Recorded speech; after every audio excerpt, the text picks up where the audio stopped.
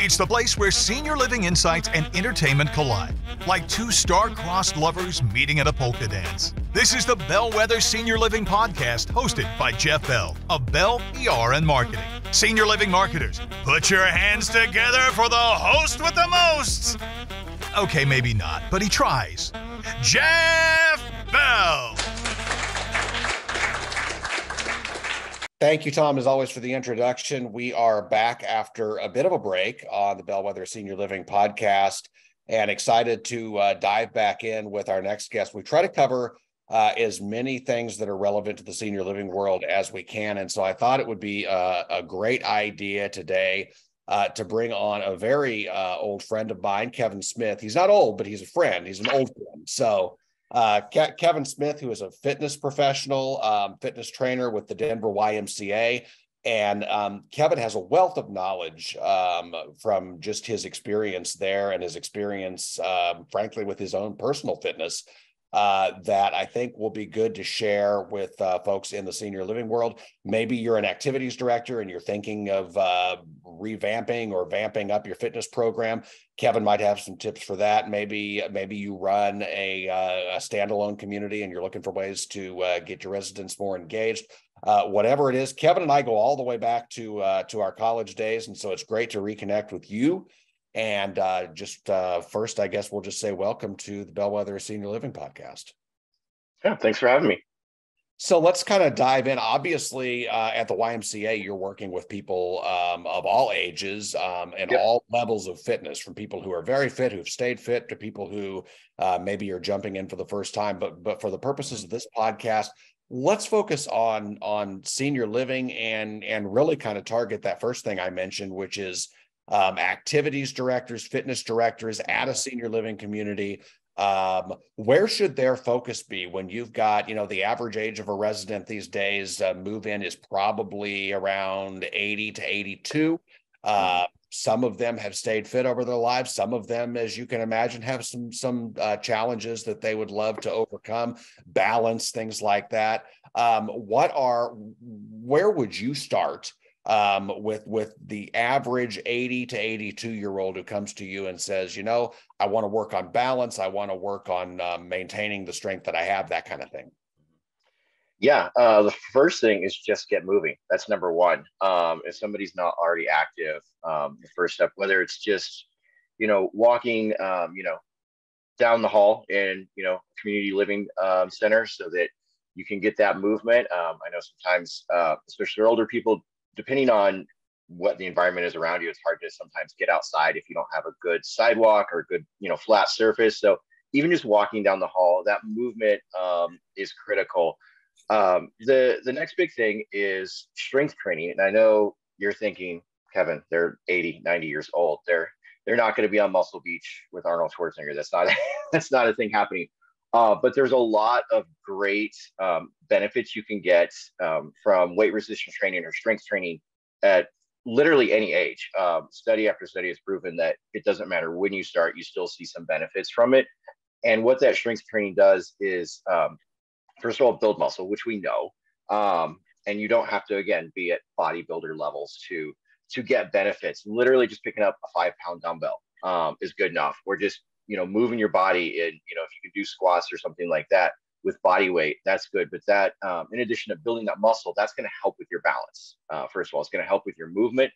Another big thing that a lot of people don't realize with weight resistance training is it increases bone density.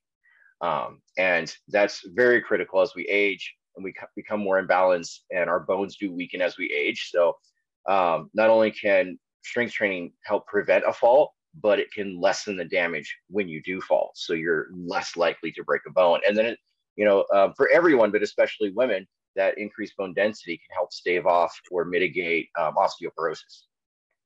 So how do you help someone? Because one of the other things that I think especially happens at the community level is maybe you have someone who at various times in their life have been relatively fit, but they're not exactly what you would call a people person. They're a little bit of an introvert. They might play cards at the community. They might go to a movie night. They might do something like that. But coming to an exercise room full of others is a little bit overwhelming for them. How do you help people get over sort of the social stigma of working out in a larger group? Yeah, well, for the people running the program, the biggest thing is creating a welcoming environment. When you see a new face in a fitness class, or any group activity for that matter, it's a great idea to greet them and make them feel welcome. At the Denver Area YMCA Association, we actually are working on an initiative that we call Third Place, and that is we want the YMCA to be the place where you spend your third most amount of time. The first two being home and school or work. And so that's a big part of what we do and what you can do, at your living centers or community centers is, every new face you see, make sure you greet them. And specifically for fitness classes, right out of the gate, do you have any injuries that I need to be aware of? Do you have any, limitations or pain in any joints like knees or shoulders? And be ready with modifications. That's something I learned really early in my career, just kind of out of the gate. Started working with a fitness studio that really specialized in people who were 40, 50, 60, 70 years old even, who had literally done no exercise since sports in high school. And so taking these people who, might have a knee injury or some sort of back pain and having a workout that fits the entire group, but also knowing what ways you could potentially modify those exercises in that workout. So with most exercises, when I'm writing a workout plan for class, I make sure that if I don't have it written down, I at least have a good idea in my head of what are some modifications to this. Let's say you get somebody who shows up for class and they're like, I'm excited to work out, but I'm really nervous because squats hurt my knees. You need to be ready to have some sort of modification for somebody. Otherwise, they are going to feel excluded or feel like they're just kind of sitting on the sidelines or everybody's watching them because they're the only one not doing anything. So having those modifications, ready and creating a welcome environment are two key things to get those people involved. And when you talk about limitations, we obviously see various levels of limitation in the senior living world. A lot of the communities, especially CCRC level, you've got independent living residents who are still living on their own. They get around pretty well, all the way to assisted living, where you've got folks who maybe need some form of help with their daily activities. So someone comes in and they're wheelchair bound, or they walk with a cane, or various limitations where a full body workout is probably not going to happen anymore. Sure. How do you, number one, still get them involved? And number two, make them believers that they can be involved and that working out your upper body, even if you're in a wheelchair, is better than not doing anything at all? Yeah, absolutely. So equipment is a big key. What you have at your disposal can really affect what kind of workouts you can obviously give. But the other piece is being creative. So, if you're running a fitness program at your, community living center or a place like that, don't rely on necessarily somebody who's on staff already who, they, run marathons and they go to the gym a couple times a week so they could leave our fitness program. That's great, but especially with that older population, you really need to think outside the box and you really need to get creative with the exercises you bring to them. A good example is I had a woman, we were just doing some personal training demos one week, just inviting people to, do a 15 or 20-minute session, just to kind of see what it's like. And I had one woman come to me and she's like, I'm really nervous. Worked with a trainer before. I've had a lot of knee pain. It hurts to walk. I need to strengthen that. And I don't know that there's anything that I can do, but I thought I'd just check it out anyway. And after 20 minutes, she's like, not only does my knee feel good, but I didn't know that there were exercises I could do to strengthen the muscles in my legs without hurting my knee.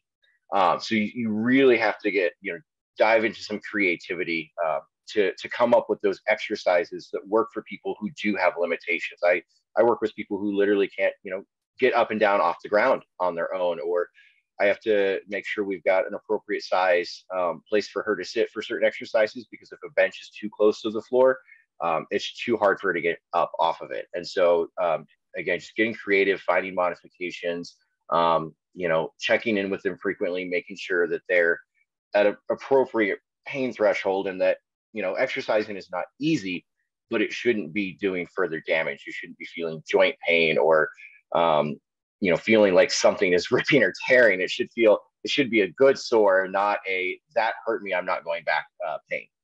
And that kind of leads me into we got some TV news coverage, frankly, for a client who had put in a synchronized swimming program for their residents. And what we heard over and over again from those residents, whether they were interviewed by me in preparation for the news release or by the media themselves when they came out and did the story, was how much better they felt in the water.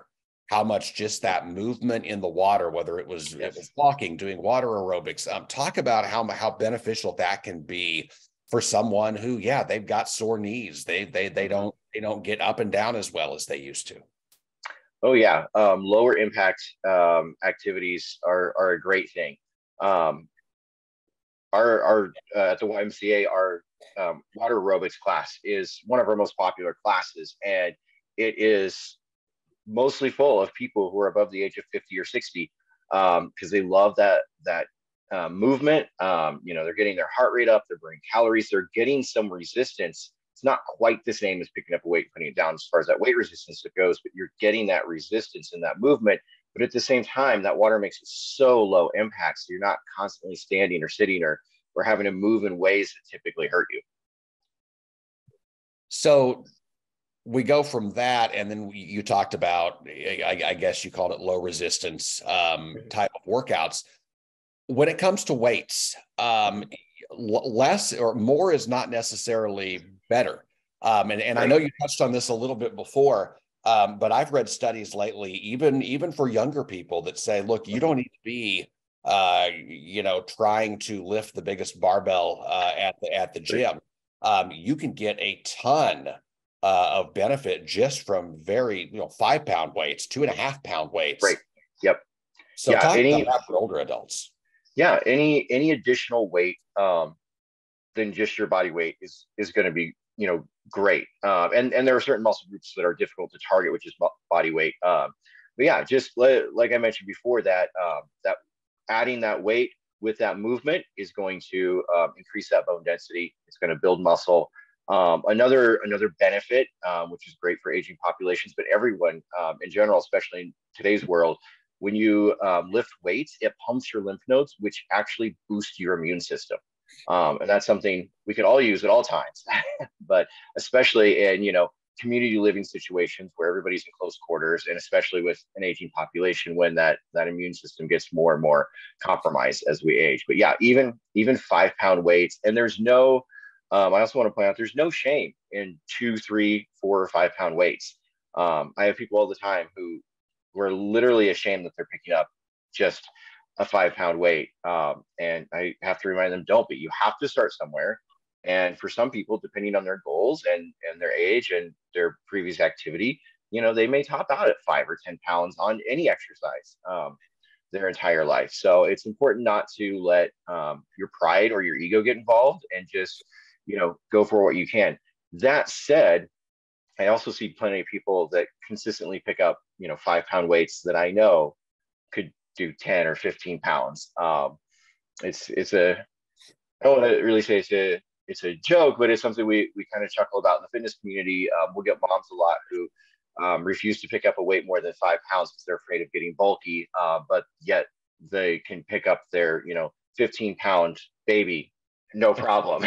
It's so don't shy away from what you can do, but find, you should always be pushing yourself and challenging yourself to new levels. And I always tell people it's all about finding that edge. So where is your exercise difficult but not impossible? So you shouldn't be lifting so much that you're sacrificing form or can't finish the workout, but you also shouldn't be going so light that at the end you feel like you didn't do it hardly anything at all. And again, for some people that's 5 pounds. For other people it's 15 pounds. It just depends. So you touched on the immune system a little while ago, and of course another thing that's great for that is just getting outdoors and getting Yep. fresh air.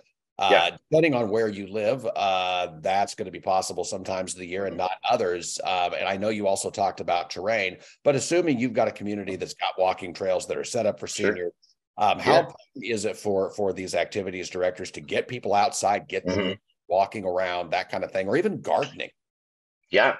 Yeah. All of that is great. We don't think about it sometimes, but a simple act like gardening, you've got to engage your core. If you're on your hands and knees digging around in the dirt, you got to keep your core engaged. You're using your arms. Yeah, absolutely. Fresh air. Just even seeing, there have been some studies that just like looking at a picture of trees or greenery, can actually just kind of help reset your mind, which is great for your mental health, which, as we know, also leads to physical health. But yeah, if they've got a space to walk outside that's safe, absolutely go for it. Well, Kevin, thank you for all of the great the great information today. If anyone was listening to this podcast, an activities director at a community or something, and they had a question about something they heard, is there a way they can get in touch with you, maybe an email or something like that? Yeah. My email address is KESmith@denverymca.org.